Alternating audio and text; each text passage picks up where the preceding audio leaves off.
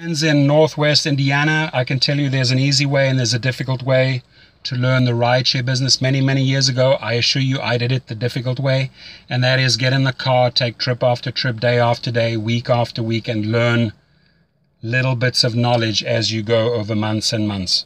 Okay, you lose a lot of money, you burn a lot of extra gas, and you get a lot of extra frustrations. The easy way: take a video course, learn the curriculum, all the ins and outs, so that from day one, from trip one, you're working smart, not hard. Okay, I teach the people, and I've taught thousands of drivers, this: the three main important factors. How do I get the highest ratings?